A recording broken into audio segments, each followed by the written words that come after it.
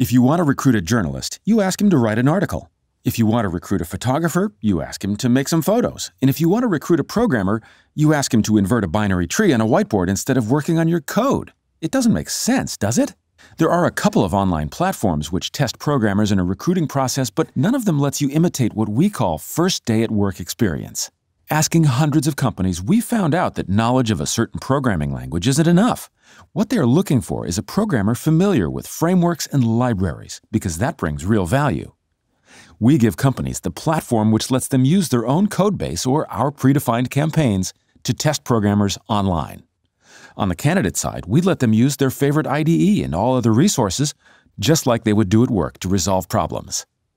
Assessment of programmers' skills should look like their first day at work. Start recruiting the smart way with Devskiller.